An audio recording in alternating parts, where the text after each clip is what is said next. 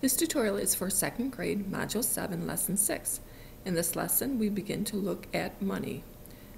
We want the students to be able to first recognize the coins and know their values.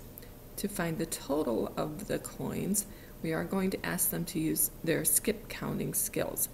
Meaning, if I look at this first row of coins, we don't want the students to have to count 1, 2, 3, 4, 5 for the nickel, and then 6, 7, 8 for the pennies. We'd like them to start with 5 for the nickel, 6, 7, 8 to show that there's 8 cents.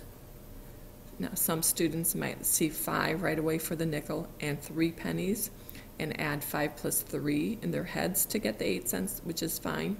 Again, we just want to make sure that they're starting off with 5 and not having to count to 5 to show the nickel. Using that same reasoning for the next question, we're starting with a dime. So we'll start with 10, 11, 12, 13, 14 to show that it's 14 cents, or 10 plus 4 pennies is 14 cents.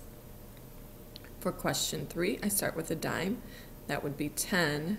Now I have nickels, 15, 20, 25. 25 cents. Or a student might be able to see this in their head that we have 10 for the dimes, 15 cents for the nickels, and 10 plus 15 is 25. If they can do that mentally, that's fine. In the next question, I have a dime, so I'm going to start with 10, 15, 16, 17, 18, 19. Or I can think in my head, 10 and 5 is 15, and 4 pennies is 19. We're going to do the same thing in these problems, but as you can see, the coins are no longer lined up in any sort of order. They're kind of scattered.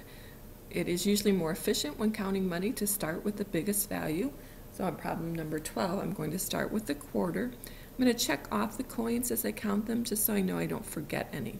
So we'll start with 25, and then I'm going to use my dimes. 35, 45, 55, 65, and a nickel would be 70.